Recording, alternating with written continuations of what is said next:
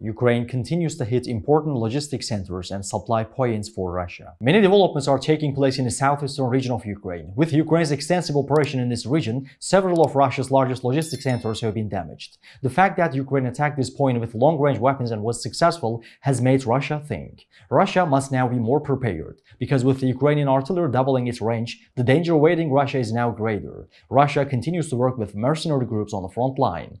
The Russians have recently moved some of their Wagner group soldiers towards the Vuhledar region. Several explosions were heard in Mariupol. This tells us that elements in this area have been targeted by Ukrainian long-range missiles. And along with this development, it was recently learned that the Ukrainian army hit 6 Russian logistics centers. These are Mariupol, Donetsk, Makiivka, Khartzyzk, Debaltseve and Illovaisk.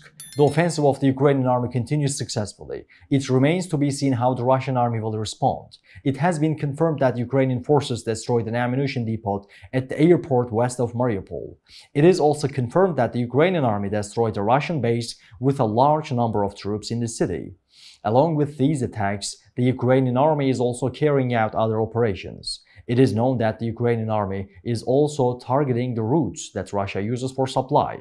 And by looking at the explosion images, we can say that the Ukrainian army is also targeting Russian ammunition depots and striving and completely deplete Russia's dwindling ammunition. Knowing that Russia has an ammunition problem, the Ukrainian army has been working on this situation for a long time. The Ukrainian army, which identifies the locations of Russian ammunition depots and attacks these points, puts Russia in a very difficult situation. It is estimated that Russia will face a real shortage of ammunition if this continues. The Ukrainian army's Russian logistics centers also makes it difficult for Russia to find a solution to the ammunition problem. Ukraine's doubling of its range has changed the balance of the front line, because the Ukrainian army can reach the very back of the Russian front line and launch missile attacks on those areas. The head of the Ukraine's National Security and Defense Council confirmed in an interview that Ukrainians can hit Russian 150 km away in battle.